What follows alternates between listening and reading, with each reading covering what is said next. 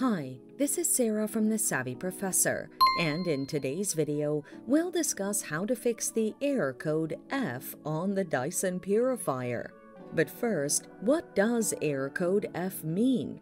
The Dyson Purifier error code F indicates that the 12 months of your filter functionality have elapsed, and you need to replace it and reset the filter afresh.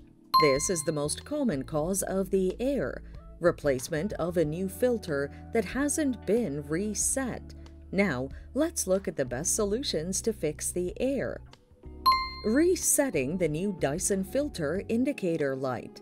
The F error appears after installing a new filter, showing a need to reset the indicator light. Therefore, turn on your Dyson Purifier. Take the Dyson remote control and press your finger on the Turn On button.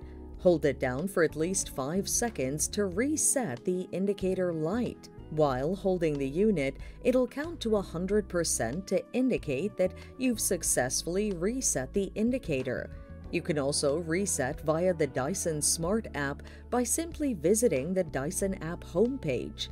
Navigate to the Settings icon, click on the Machine Settings icon, navigate to Air, then Filter Management. Click on the Reset filter to reset it to 100%. And that's it. Thanks for watching. Till next time.